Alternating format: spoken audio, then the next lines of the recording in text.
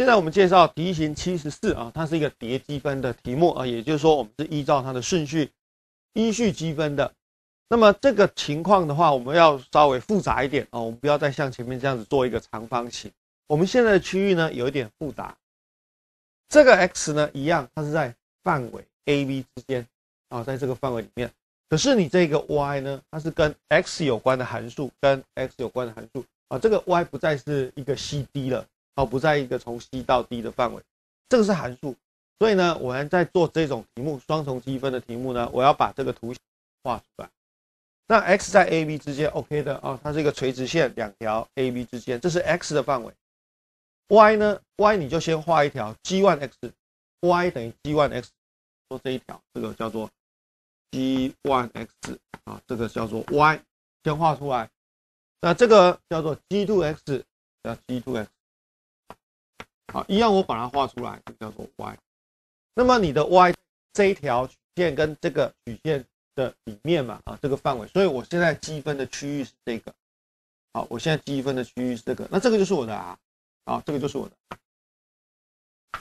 那么题目呢叫我做这个积分，我现在要先确定，就是说我的双重积分，我的上下限呢怎么去写出来？因为这个积分的话呢，函数积分完，你要把上限带进去，减掉下限嘛。所以我们看一下怎么写。那这个写法呢要特别留意啊，这个没有两个啊，没有两，只有一种写法。这种图形呢只有一种写法。你现在不是两条积分吗？对，两个积分嘛。我们说这是外面，这是里面。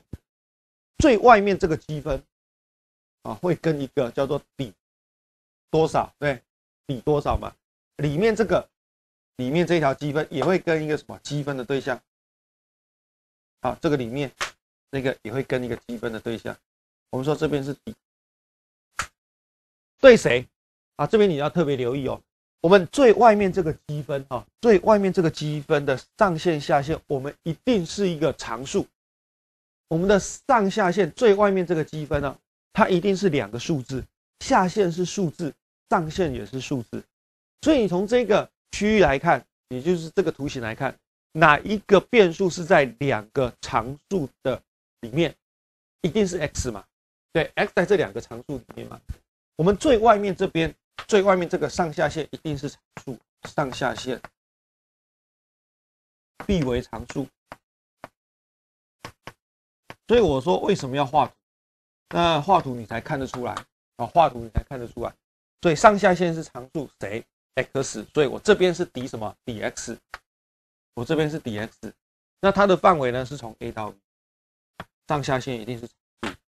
里面这个积分呢，它就可以是变数。为什么？因为现在是谈的是你对最外面是对 x， 那接下来你当然要对谁？接下来你当然要对 y 啊。对，那对这个 y， 你就要找 y 的范围。从这个范围里面或这个图形看出来 ，y 的范围是在这两个函数里，对，这两个函数里面。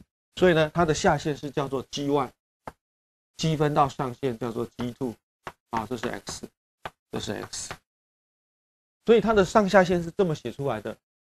那么同学这边的话，图形还好哈，都是我用一个一般的一个符号来表示。如果今天考试真的给你一个这个范围，不管是曲线也好，或者是一个直线也好，你把它画出来之后，你要先确定说谁是下限，谁是上限啊。那么我们现在教你一个方法，重点就是说，在里面这个积分通常同学呢都觉得很困难，会写错。最外面这边没有问题，最外面这个就是变数呢，它的上下限是常数。现在 x 会有常数 a、v， 所以我现在就找 x 的最大范围。x 的最大范围就是从 a 到 b， 里面这里呢，我们就要写一个函数。那我看一下。我现在里面是对谁？对 y 做积分，对 y， 那你就想一下 ，y 这个变数在我们的一个直角坐标里面，它是属于垂直呢，还是属于水平 ？y 是属于什么？垂直，对 ，y 是属于垂直。那么垂直的话，你就要想一下，垂直的话，我们就这样画，我们就这样画 ，y 叫垂直，对 ，y 是垂直，啊 ，y 是垂直，是这样。从这一点开始 ，y 从这一点开始出发往上，因为 y 是垂直的往上。碰到上面这个函数呢，你就停了。你可不可以超过？不行。你超过的话，它就表示它会大于 G2x， 所以它不能超过。碰到上面这一条红线呢，你就停。那么你可以想象成说，这个R 这个区域呢，好像一个容器。你为了要让这个容器呢能够填满它，所以呢，我们就要把它画线，因为线的移动会形成面。它是怎么移动？它一定是这样移动，对，慢慢的有点像这样子，慢慢的把它涂满嘛，慢慢涂满。那这样子不就线的移动形成面了吗？对，你要怎么 y 是 y 上面还是下面是正的 ？y 的上面是正的，对 ，y 上为正，下为负，所以它怎么移动？它今天有人说，老师一开始你可不可以这样子做？你说这样线的移动往下画，往下画，线的移动形成面呢？这样不对，因为 y 的上方是正的，我们要找正的，上为正，下为负，所以它怎么移动？从这一点开始出发，往上移动。这一点开始出发，往上移动。它不是这样子不是从这一点出发往下移动，这样就不对，这样就不对。你写这样子，从这里开始出发往下，那你的上下限就跟人家相反。y 我现在是要对 y 做积分，所以 y 的范围是垂直轴 ，y 是垂直轴，所以从这一点出发往上一直移动，碰到这边就停了。接下来第二条，接下来第三条、第四条一直移动，线的移动形成面，所以你可以看出来，它从哪里开始出发？从 G1x 开始出发 ，G1x 开始出发，到哪里就停了？到上面这一条红色的线，这个叫 G2x 就停，所以你的上下限就这么搞定了。那你可不可以写成这样子？这样子，两个说对调，对，换序嘛。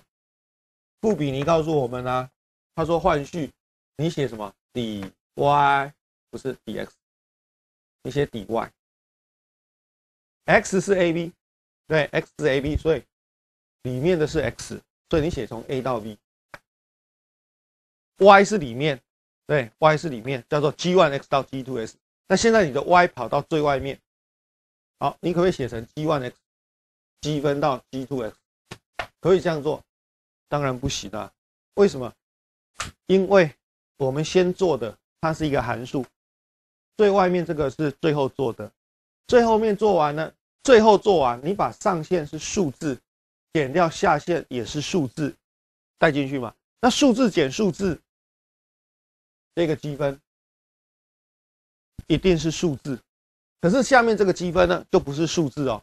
你这样子积分，上限带进去，下限带进去，你的 x 就不见了，剩下 y。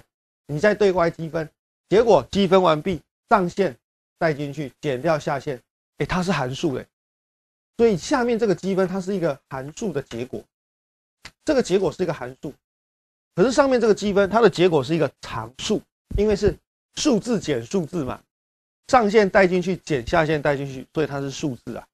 那这两个单位一样吗？当然不一样嘛，所以你不能写这样的一个换序，这样子是错的。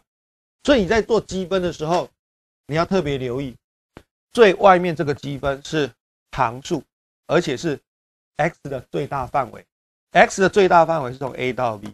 那接下来我就要利用 y 跟 x 的关系，还有办法围出这一个 r 的区域 ，y 的范围下限上限，从 y 从这里出发，因为 y 是朝上，从这一点出发，开始碰到这个线就停了，所以它是从 G1x 到 G2x，G1x 到 G2x。写这样子是错的，因为这个结果是函数，上面这个结果是常数，对，这个叫做依序积分。我们考试的时候呢，通常都会给你这样的一个范围，你就去画图。